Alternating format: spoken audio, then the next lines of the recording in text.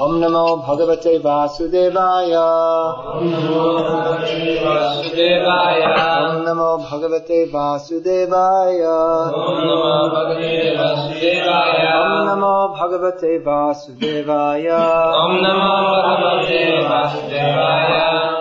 Srila A.C. Bhaktivedanta Swami Prabhupada, founder Acharya of ISKCON, chapter 7, text number 2.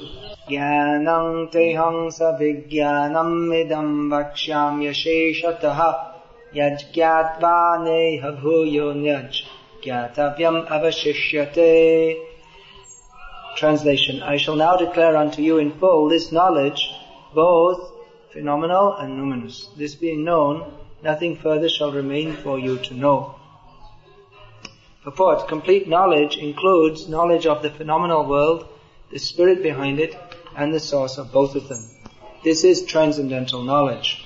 The Lord wants to explain the above-mentioned system of knowledge because Arjuna is Krishna's confidential devotee and friend. In the beginning of the 4th chapter, this explanation was given by the Lord, and it is again confirmed here. Complete knowledge can be achieved only by the devotee of the Lord in disciplic succession directly from the Lord. Therefore, one should be intelligent enough to know the source of all knowledge, who is the cause of all causes, and the only object for meditation in all types of yoga practice. When the cause of all causes become known, then everything knowable becomes known, and nothing remains unknown. The Vedas, Mundaka Upanishad, says, Kasmin bhagavo vigyati sarvamidam vigyatam bhavati. Krishna is teaching Arjuna. The duty of the guru is to teach the disciple. Therefore, this word guru, now this has entered the English language also. My computer guru. That even you'll find in Indian culture, there is music guru, dancing guru, even the thief has his guru, how to steal. Even you'll find the truck driver, he keeps the cleaner. They call the cleaner. Their assistant they call the cleaner. I don't know why. He cleans the truck, but they're usually not very clean. So anyway, the driver, he becomes the guru of the cleaner. The cleaner of today is the driver of tomorrow. Because he gives knowledge. Computer guru means he teaches. But particularly, guru means Agyana timirandhasya jnananjana shalakaya chakshurun militam yena tasmai shri gurave namaha. One who removes ignorance by giving knowledge. There are some folk stories of gurus who touch their disciples, who then feel some electric shock running into their body, who become unconscious, and when they wake up they feel they're enlightened. This is folk story. It's got nothing to do with reality. Guru teaches by speaking. But then again, not exactly just like a course book, like an academic book. But it is soul-to-soul interaction. The soul cuts out the ignorance. It's not simply an academic fact to know that I am the servant of God. Not simply stating, but one actually has to have this false ego which blocks the knowledge coming. That has to be cut away. Therefore, the beginning is that one should be at least humble enough to understand that I need teaching. Then he can begin to learn. So, exchange of knowledge is going on. Krishna is introducing here. First of all, he told Arjuna, in this chapter, he told him, now listen. From time to time, the speaker may say this. Just like we hear that Prabhupada. Sometimes he'll say, you'll hear on the cassette, just listen carefully. Sometimes you'd see a devotee in the class, they're looking here and there. Sometimes in the class, I've noticed that sometimes our devotees, they become very interested in their fingernails during the class. As if they'll get transcendental knowledge from their fingernails. Transcendental knowledge means not looking at your fingernails, but keeping your ears open, listening very carefully. So Krishna first of all told Arjuna, you listen, why? Now I'm going to tell you something very important. What is very important? If you see the news, You see some very important now election in India. They're thinking this is very important. Or there is a very important cricket game going to be played. This is nonsense. There's no such thing as an important cricket game. Because just by its very nature, cricket is not important. The whole material world, nothing is important. Everything is washed away in the course of time. Just like you may think, there is a very important political meeting. You may say, very important political meeting. But in 1,000 years' time, will it be important? Will it seem to be of any importance? Will anyone even know? So what is actual importance? That we have to see everything in perspective. Just like in the morning in the class was discussing, what is the actually important thing? The important thing is to know who we are, what is our position in the universe. Not what is our false... By considering falsely what is our position, we think the cricket match is important. This means we have taken something to be important which is not important. So Krishna is here teaching that which is actually important. Again we come to the point, complete knowledge. Now Krishna says, I'm going to teach you everything. Can you imagine? Someone will say, I will teach you everything. Does that mean that by hearing Bhagavad-gita you'll get knowledge of atomic physics, how to cook, how to climb mountains? Will you get that knowledge? Not from Bhagavad-gita. You may get from somewhere else. But when Krishna says, I'm teaching you fully knowledge, it means He's giving you the full existential position. What is the important knowledge? What is the actual position of the universe? What is our position in it? Full knowledge. Satchit Ananda. One of the symptoms of a liberated soul is he is full in knowledge. What does that mean? Does it mean he becomes in full knowledge as much as God? God means he knows everything directly and indirectly, past, present and future. There is one verse in this regard in the Bhagavad-gita where Lord Krishna says that Vedaham samititani vartamanani chajuna bhavishyani cha bhutani. I know everything past, present and future. Bhagavatam also says that he knows what is that verse? Janmadhyasya yataha what is it? Itaras chartesh abhigyaswarat. Directly and indirectly, he knows everything. Krishna knows everything. From the inside, he's Paramatma, from the smallest, and he's from the inside looking out and outside looking in as Mahavishnu. So he knows everything. Now when we say the liberated soul, also he comes to the platform of full knowledge, it doesn't mean he knows everything as Krishna knows. Just like someone asked Prabhupada once, that do you know how many windows there are? You're supposed to know everything. He heard this. So do you know how many windows there are in the Empire State Building? So Prabhupada said, I only know what Krishna reveals to me, what I need to know. He could ask Krishna. Just like another time, someone asked, so I heard that someone had asked Prabhupada, the Paramatma in the heart is standing up or sitting down? So Prabhupada just closed his eyes. Now he's sitting down. So, it doesn't mean that someone who becomes a devotee of Krishna, then he fills his head up with all kinds of useless knowledge. But he knows what is the important thing. Factually, if we understand these very basic points, I am not this body, I am eternal spirit soul, I am the servant of Krishna. Krishna is the Supreme Personality of Godhead. If you know that, then you know everything. Your life is perfect. You know all that you need to know. We have so many classes. If you come here to Vrindavan, you'll find Tattva Sandarbha class, this class, another class, this. If all of this is just to bring us to understand, I am not this body, I am eternal spirit soul, I am the eternal servant of Krishna, the Supreme Personality of Godhead. I am not God. If you know this, then you know everything. I am not God, Krishna is God. Because everyone in this world is in the illusion, I am the Supreme, I am God, I am very great. You see, our Indian guests are here, they're thinking we're preaching this now. I am Supreme, I am God. No, we are not.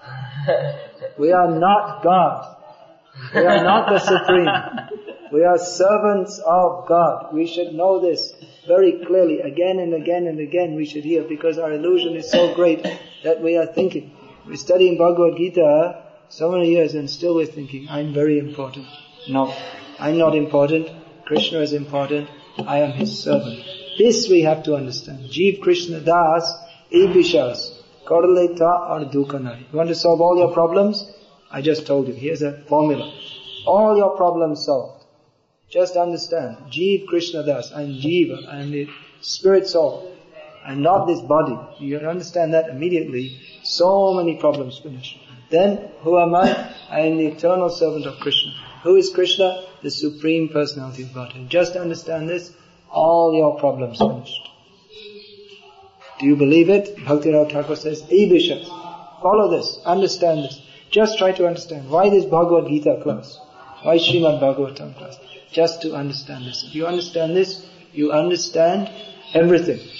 Means, actually you understand everything. You understand why the wind is blowing, why people are fighting, why there is repeated birth and death, all the important things, all the different things, and what is the latest cricket score, you may not know. You're not very interested to know, because that is an unnecessary, peripheral, useless piece of knowledge.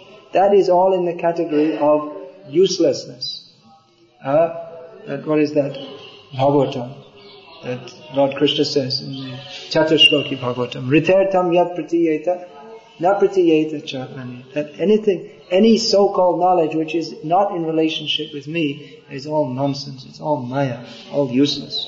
So when it's said that we know everything, that means we should know what are the important things. There's no use to accumulate endless volumes of knowledge. Sometimes many people, even sometimes our devotees, they become attracted. There's so many big books on so many different subjects.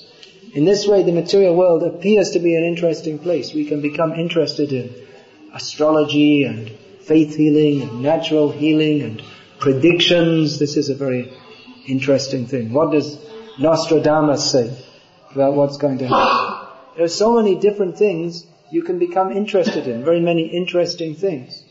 But we have to see, is this actually useful for me to understand?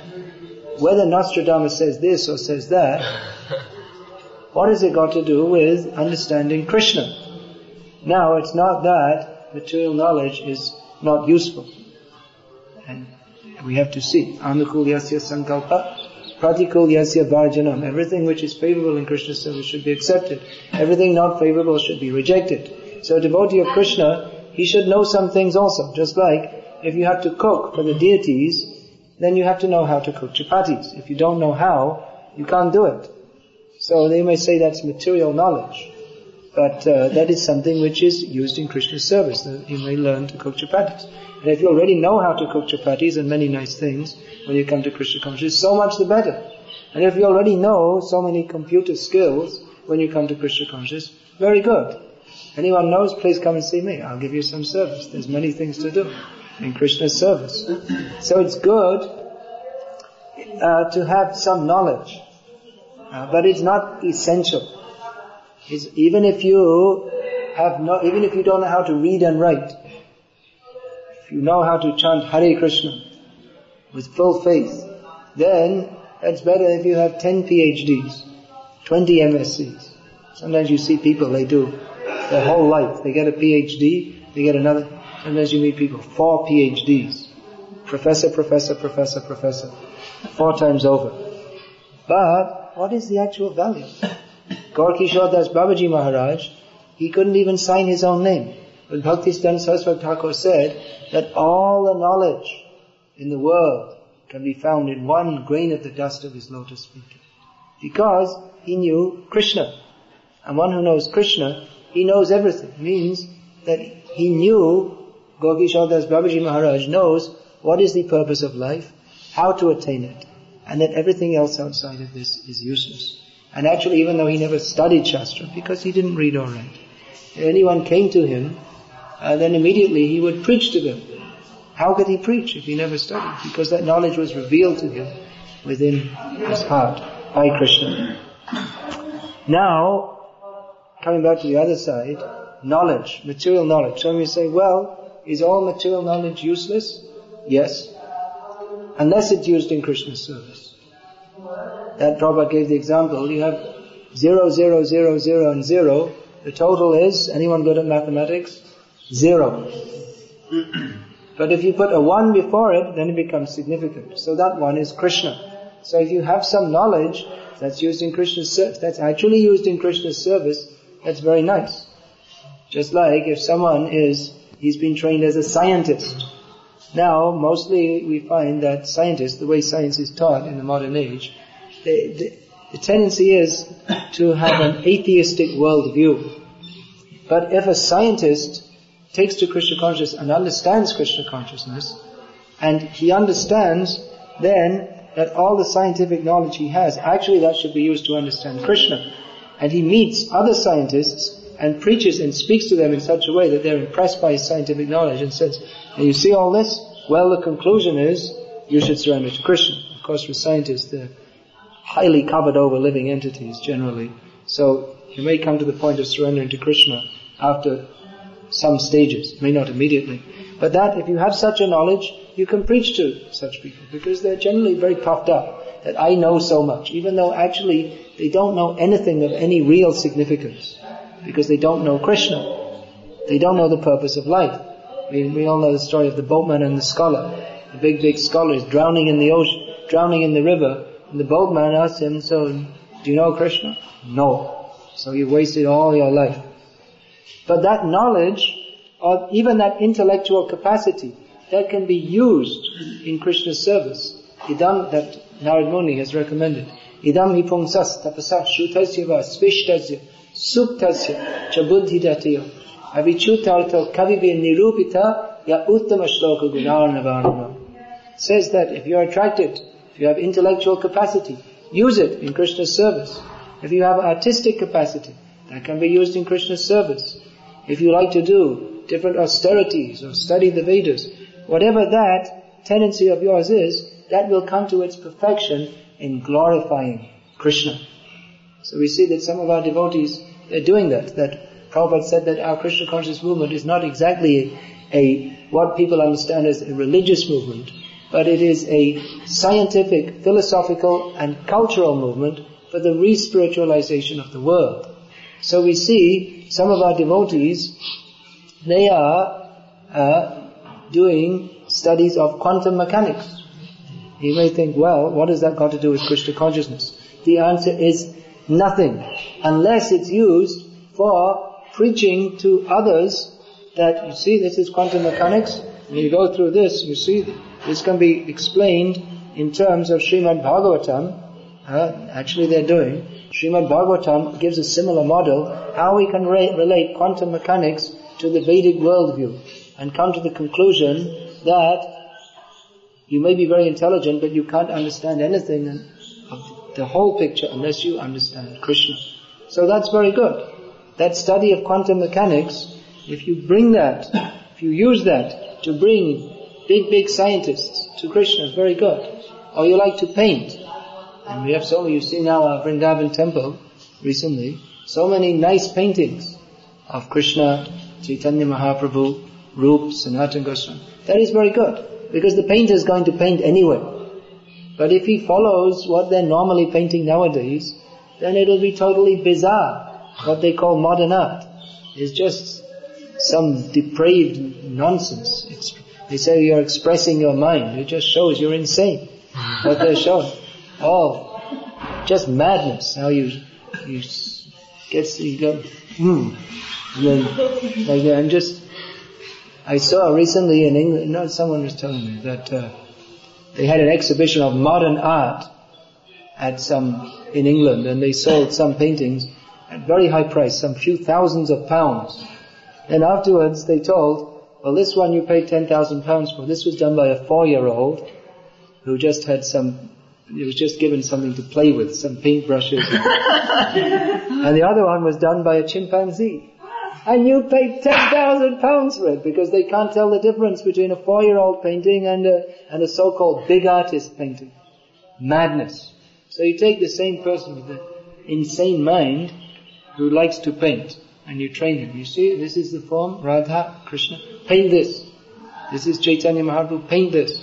So the same propensity, or scholarly propensity. You like to study. You see, we have books. This is not This is not some foolish fairy stories.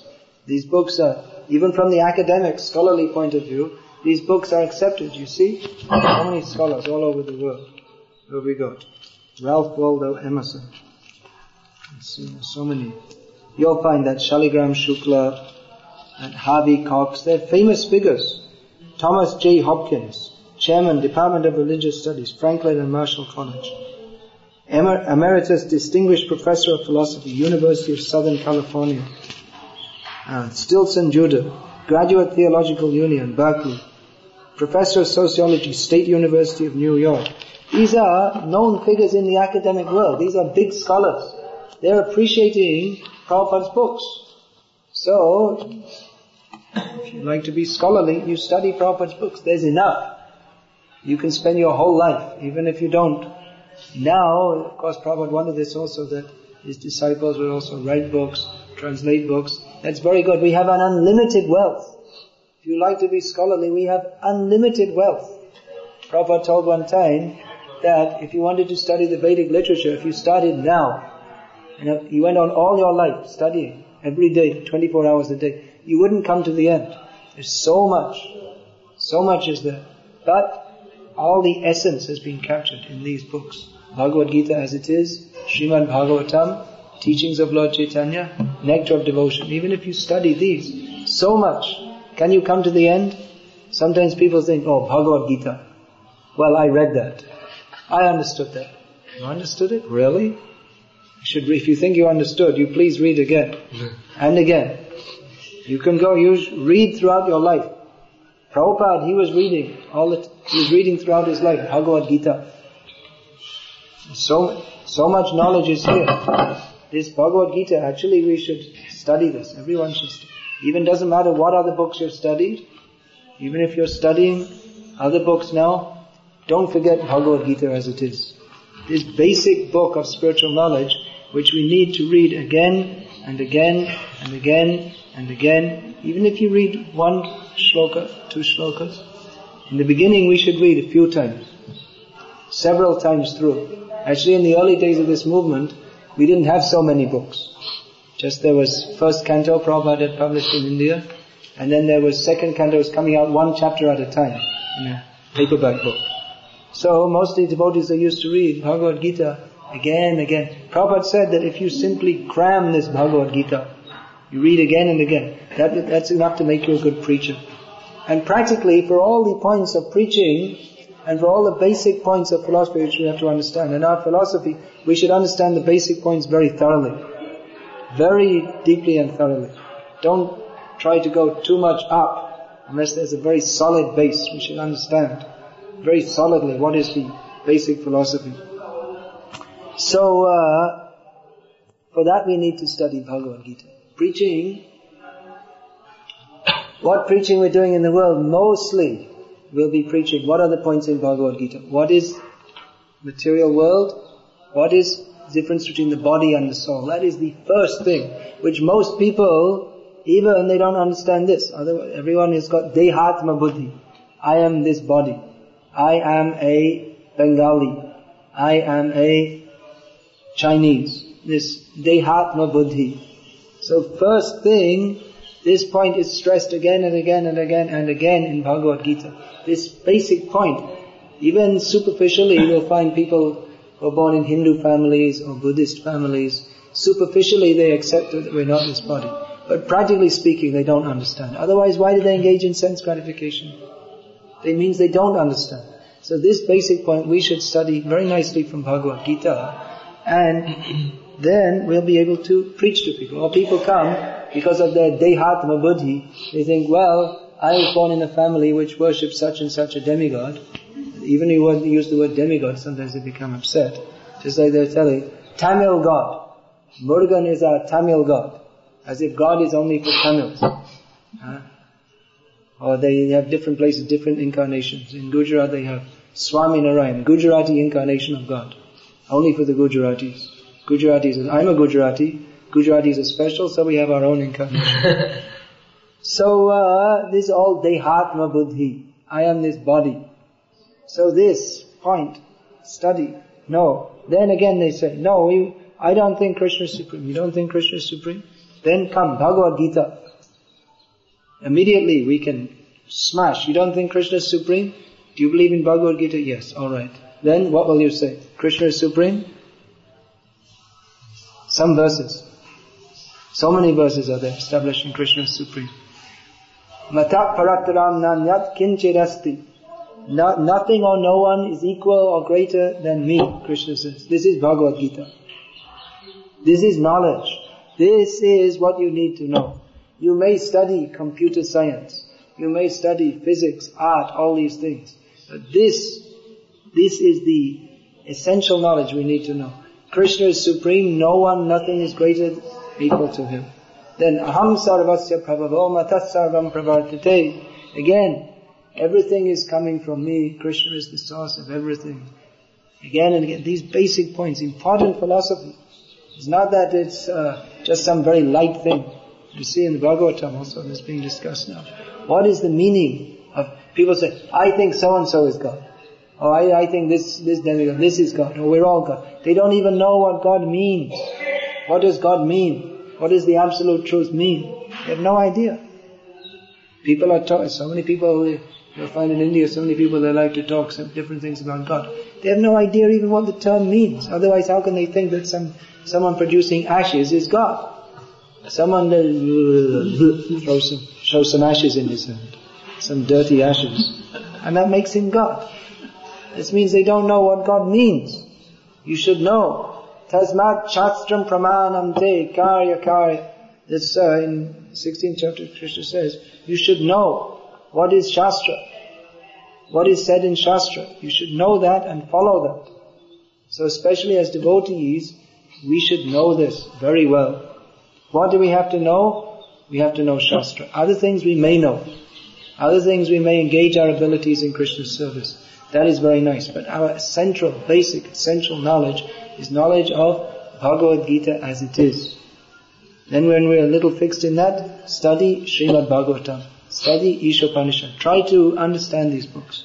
Again, don't think that simply studying, that's all. That's all I'll do. Don't become a bookworm. Someone who lives inside the book and simply eats his way through the book and makes holes in it. No. One has practical application. That term was used for Tapan Mishra, one of the devotees of Chaitanya Mahaprabhu. Same word in Bengali, boy poka, exactly means bookworm. So he was simply a bookworm. And reading so many books, I think this, and I think that, I have a new theory. But he didn't, what is the actual point of all? He didn't know. He didn't understand. So, reading these books means that when we study and understand, then we must come to the conclusion, same conclusion as Krishna presented to Arjuna, which Arjuna accepted. Karishye bhachanam tava. I'll do what you say. We have to engage in Krishna's service. This study means that we understand, I'm not this body, I'm the eternal servant of Krishna, who is the Supreme Personality of Godhead. Therefore, my duty is to serve Him. Study is part of service. There are so many. Shravanam, Kirtanam, Vishnu Smaranam, Pada Sevanam, Archanam, Vandanam, Dasyam, Sakhyam, Atma Nivedanam. There are so many things to do in Krishna's service. But to understand why we are doing what we are doing, we should study this philosophy very carefully, very nicely, become fixed. Prabhupada used to talk of fixed up devotees. Means, what is that term is given? Sthitadhir Muni. One whose intelligence is fixed. So our intelligence should be fixed in understanding Krishna through Shastra, through Parampara, not that we just pick up a whole bunch of books and we go out on the street in Vrindavan. Vrindavan is a dangerous place from that point of view. Because you'll find so many people, they've all got so many theories about so many things. Yes, your Guru Maharaj, he explained very nicely, but I think he was a little bit mistaken on this point. I think I can explain it better. No, we're not going to listen. You don't know better than Prabhupada. Prabhupada is our Acharya. He brought the message of Chaitanya Mahaprabhu. He was receiving the mercy from all the Acharyas. And someone who's sitting at home in Vrindavan and drinking tea and wants to explain better than you, cannot explain better than you. That should be understood as an axiomatic fact. So we have to follow Guru, Sadhu, Shastra. Then we will get knowledge. Yasya deve para bhaktya yatha deve tatha guru tasyaite katita hyata prakashante mahatmam. Simply, we have faith. Krishna is the Supreme Personality of Godhead. Who is the Guru who is giving that knowledge? He is also full faith in Him. Simply this. And all the imports of Vedic knowledge will be revealed. Otherwise you can study for millions of lifetimes. You may not come to the point of understanding. Ahunam janmanam ante jnanavam vam prapantite vasudeva sarvamiti samahatma sudurlabha. Simply by studying, if you don't come to the natural conclusion that now I should surrender to Krishna, then you may go through many lifetimes like that. And one person after studying for many, many lifetimes, samahatma sudurlabha, some rare person may actually come to the conclusion that what I've been studying for all these lifetimes, I'm supposed to surrender to Krishna. So even if you don't go through many, many lifetimes, if you just come to this point, you pick up Prabhupada's Bhagavad-gita as it is, and he says everyone should surrender to Krishna. And you say, alright, I'll do that. Then immediately you surpass. You don't have to do millions of lifetimes of study. You already came to the conclusion. You came to the point. I was asking that question, that if someone has knowledge but doesn't apply it, is it useful? The answer is no. Even if you have similarly, someone may have so much apparent knowledge, he may be a so-called big scholar, but if he doesn't know who is Krishna and how to surrender to Him, or even if he knows theoretically but not actually, then what is the use? Better that you clean out the garbage for Krishna. If you come to that, then you're cleaning for Krishna with full faith that Krishna is the Supreme Personality of Godhead. You'll get all knowledge. So, practical service, side by side, we should study these books, become convinced, and then we'll know everything. Just like Prabhupada used to say, I'm going all over the world, I'm preaching Krishna consciousness, I'm meeting scientists, philosophers, politicians, so many different people, intellectuals, university professors. I never studied all their philosophies. How can I speak? Because I studied Bhagavad-gita. Because he's fixed in that knowledge. You'll find especially those walks, which are referred to that life comes from life books. People are presenting different scientific theories. Prabhupada, of course, he was a professional chemist. But he wasn't very deeply in his household life, he was a professional chemist. But he never studied Big Bang theory, evolutionary theory, all these things. But immediately they presented some point, immediately Prabhupada would find out what is the defect. They say that in the future they will produce life. Immediately Prabhupada would find out what is the defect. In the future. Just see, what rascals. They can't do it now, but they say in the future. Just like Prabhupada immediately points out. Someone says, he goes into a shop, jewelry shop, I'd like this diamond ring, this is $10,000, and I'd like this necklace, this is $50,000, and you write out a check. How much does that come to? $1 million. Okay, write a check, $1 million. Okay, and just checking out, what's the date? Oh, the date is for 5 years in advance. No, well, it's okay, in 5 years' time I'll have $1 million, so you take it. Who will accept? No one will accept it. It's not a good trick, it doesn't work. The scientists are saying, in the future. Immediately Prabhupada catches, what is the defect? So like this, all these different points. You'll see, because he was linked with Krishna in transcendental knowledge. Full faith in Krishna and studied deeply in Shastra with the aim to preach Krishna consciousness. Therefore Krishna gave him all intelligence. So Krishna will give us also. As we surrender, that much Krishna will give us intelligence to understand this philosophy of Krishna consciousness and present it to others. Hare Krishna. Is there any question? Yes. A modified guru has to come from the parampara. But from one person from parampara doesn't make him bona fide. I don't know if you have expressed your question clearly. Person in parampara. What I think you're saying is that just because someone's initiated by a bona fide guru doesn't necessarily mean that he's bona fide himself. Yeah. Someone may be initiated by a bona fide guru, but if he doesn't exactly follow, then he's no longer in parampara. Some may say, well, my guru is Prabhupada, so therefore I can become a guru. So I'm initiated by Prabhupada, so I smoke 20 cigarettes a day, but my guru is Prabhupada. And you may find someone's initiated by Prabhupada, but he's not following, therefore he's not fit to be guru. We find there's one upper sampradaya, bogus so-called sampradaya. Their followers chant some bogus mantra, which we can hear all the time here. Nitai Gaur Radhe Sham, etc. So, who made up this imaginary chant was the follower of Jagannath Das Babaji Maharaj. But then he made this up, and he became a non-follower. So, being in parampara doesn't simply mean that at some point in time you sit in a ceremony, and then you got your stamp. Now I'm bona fide, so now I can go out and do it. I can teach whatever nonsense I like. I'm a Prabhupada disciple, therefore whatever I say is perfect. No, whatever you say is perfect if you say exactly what Prabhupada says. If you deviate an inch, then you're no longer in the parampara, you're out. Anything else? Any other question? In the course of preaching, some people ask this question that how do we know that this particular edition of Bhagavad-gita is a bona fide? How can we believe this? There are so many editions. Then you have to see what is the message of Gita. Therefore it's given with word for word translation, followed by translation. And at the very beginning of the Gita, Prabhupada presents why this Bhagavad-gita is bona fide as compared to others. Prabhupada starts off by saying that why has he made this Bhagavad-gita translation? He said because he was asked by an American lady to recommend a copy. And he said even there are over 300 editions, but I couldn't recommend any edition to her.